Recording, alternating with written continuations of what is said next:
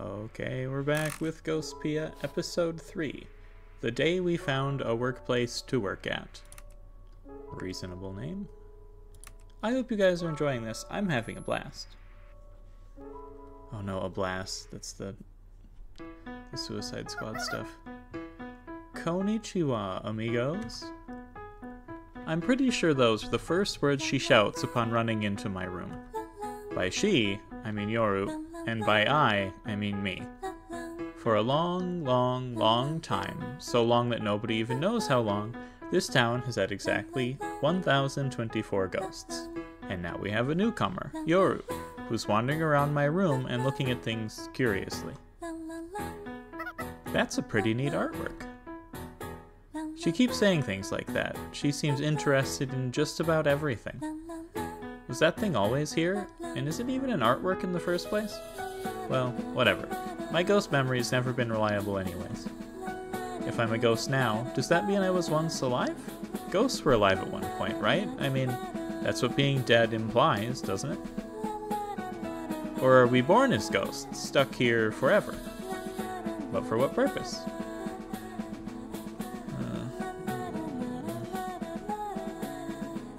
I wake up to the sound of chaotic snoring that sounds like a tank engine after someone tossed a sugar cube into the gas tank. Actually, I don't think I slept enough to say I woke up. You can't wake up if you were never asleep.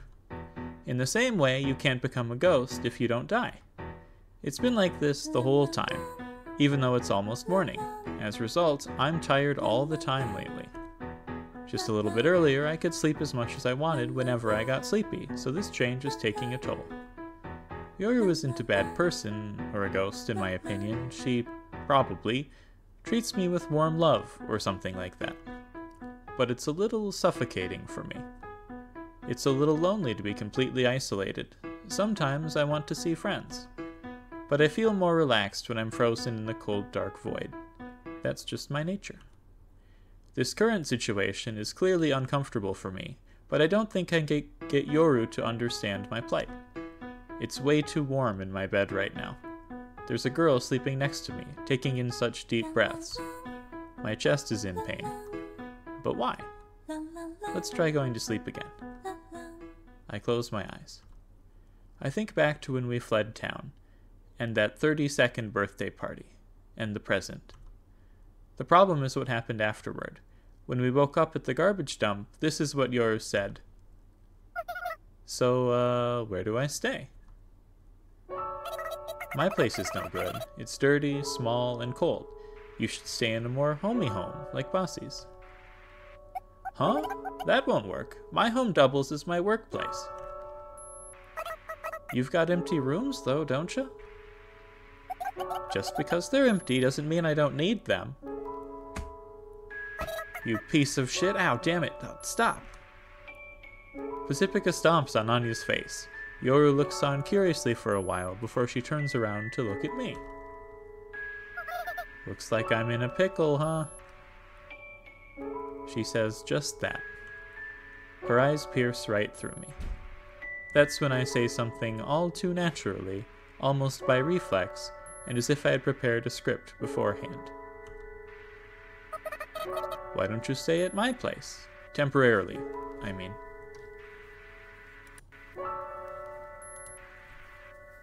Why did I say something like that?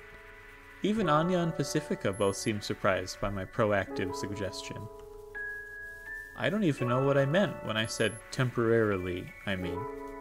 Anya, Pacifica, and I are probably all thinking the same thing. What does temporarily even mean? I can't look it up in the dictionary because there isn't one in this room. Besides, I've finally gotten sleepy. Temporarily means for a limited time. So, in other words, once that time comes to pass, everything goes back to how it was. But how do I get that time to pass? I don't know. I'll discuss this with the others. I mutter that before I finally manage to start falling asleep. Not a very deep sleep, but it's still something you could call sleep. Sorry. But right before I fall asleep, I feel like I see and hear something like that. I'm not entirely sure, but this is what dreams are like, right?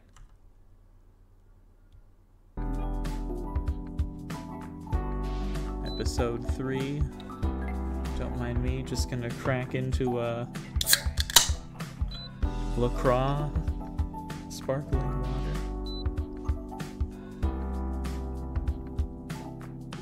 I wonder what the blowback is going to be to this little rampage we did in the last episode.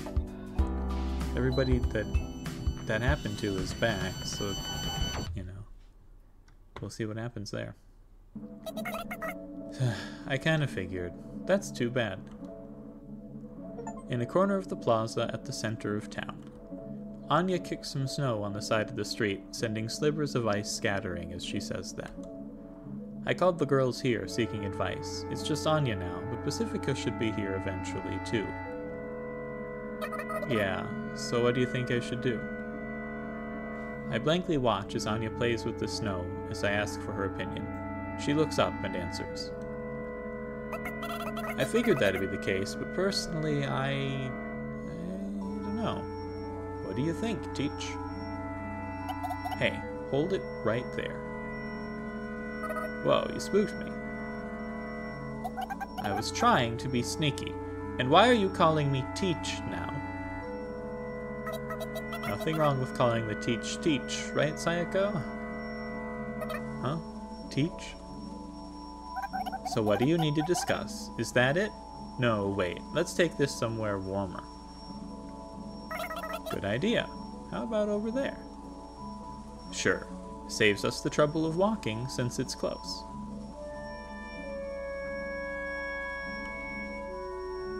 After a short delay, I follow their gazes to find some sort of establishment. A cafe, I guess. Ugh. A cafe. When I mull over the word in my head, I suddenly feel my stomach sink. On the other side of the lit window, countless shadows of ghosts, is that redundant? Make a commotion, signaling to me just how busy it is inside the cafe we're about to visit. A death sentence. Don't worry, it's mostly just people like us inside. People who aren't all too interested in their surroundings. It's also cheap, and they don't complain if you stay too long. You get what you pay for with the coffee, though. A cheap flavor you just can't get at home. Pacifica urges me on, saying, let's go. Well, sure. It'd be rude to call someone for help, only to make them stand and talk out in the cold. We can't talk in my room, since yours is probably still in there, and it'd be shameless to ask to talk in Pacifica's house. Plus, I do think it's an experience I should give them a chance too, so I can't find a valid reason to refuse. The sound of chatter and the cafe's background music get closer and closer. Though in reality, I'm the one getting closer to the sounds. Calm down, it's just a cafe. You've been in restaurants and shops and stuff before, right? Same thing. Pacifica and Anya rush into the noisy establishment. Ow, ow. The moment I pass the threshold, the clattering stops and all the ghosts fall silent. Let's leave. I tug onto Pacifica's coat and manage to let out that whimper. I can't do it after all. Pacifica and Anya might be fine citizens, but I'm a burglar who raided the church. If they're seen here with me, it could cause them trouble.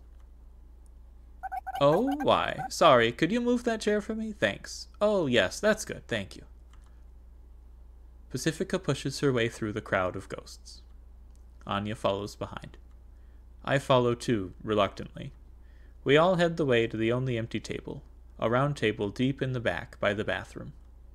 We sit down. 3 normal coffees, please. Coming right up. At the sound of Pacifica's voice, the chatter resumes.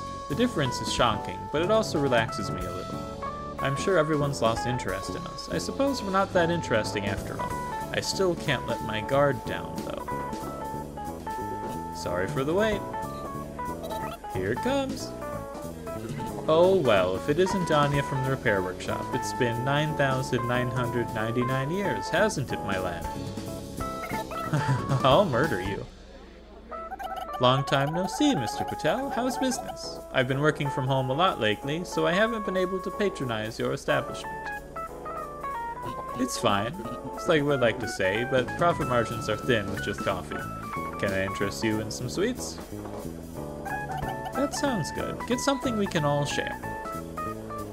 I appreciate it. And last but not least, it's been a while since I've last seen you too, miss. I guess these two must be regulars here. But was I a regular too at some point? Hello. For now, I bow my head. I guess that was satisfactory for him, since he turns around and skillfully weaves his way through the crowd of ghosts. Okay, I suppose we've settled in. So what did you want to talk about? Oh, should I get you up to speed? No, it's fine. I want to hear it from Sayako directly. Pacifica gracefully sips her coffee in a dignified manner. She then signals with her eyes for me to talk. She does kind of act like a teacher. And the smell of cheap coffee does make you think of a teacher's lounge. Really makes me think about where I came from. I'm sure if I were alone, I'd be thinking about it all the way until morning. But right now, there's more pressing matters.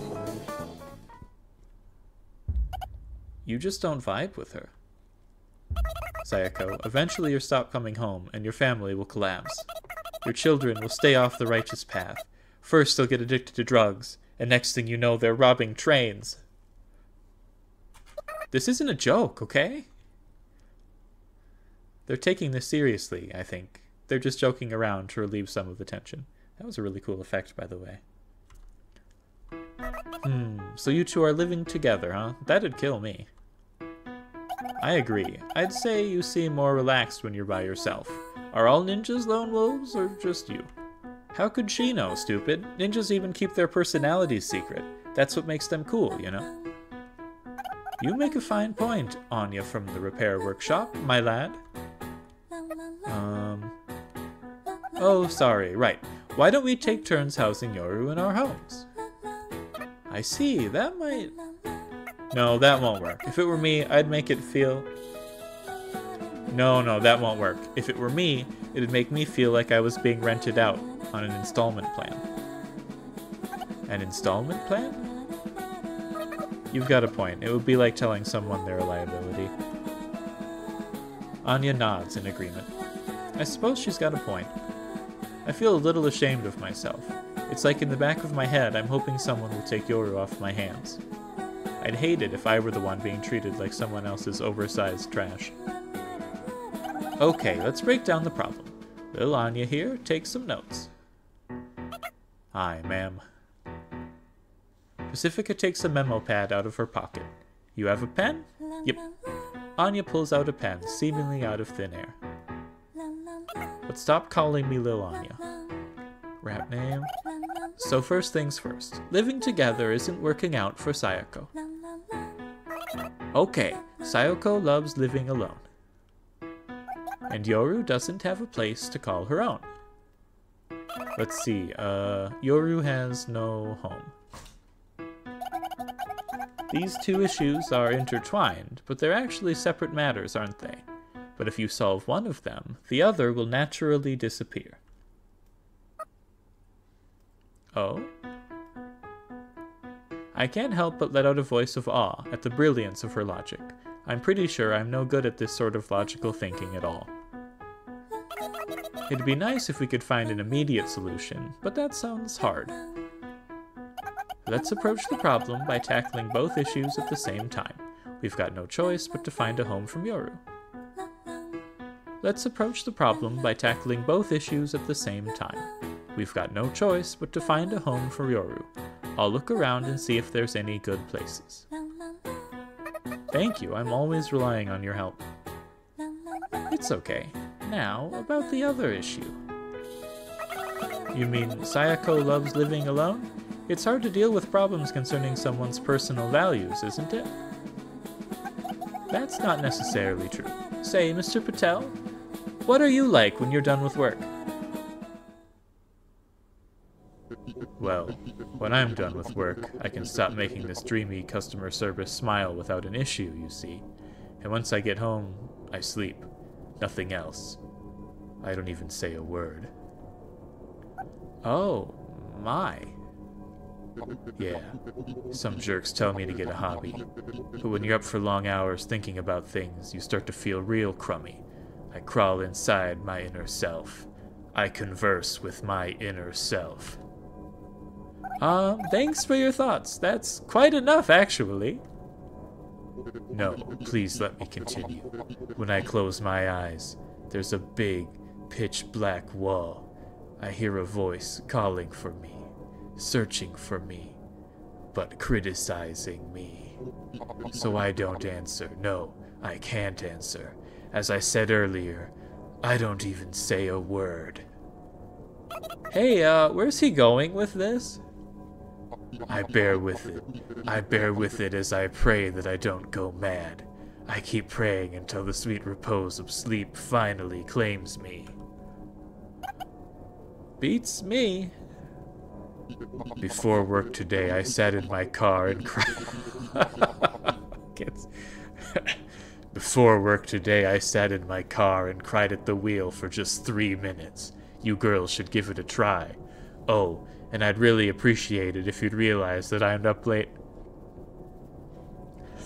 Oh my god. Before work today, I sat in my car and cried at the wheel for just 3 minutes. You girls should give it a try. Oh, and I'd really appreciate it if you'd realize that if I'm late opening up on any given day, that's what I'm doing. I see. I'll give it a try. Please do. Anyway, here's an assortment of cookies for you. Enjoy yourselves. A little while after Mr. Patel leaves, it takes us a few moments of silence until we can ignore what just happened and move on. He needs medical help, preferably from someone patient and courteous. That enjoy yourselves almost sounded like a challenge.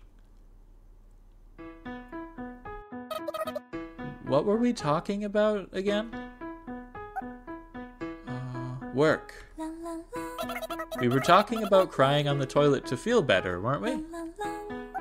No, look, Sayako, he might be a bit of a special case, but typically, most jobs aren't that bad. In fact, there's nothing better than to find a job that's perfect for you.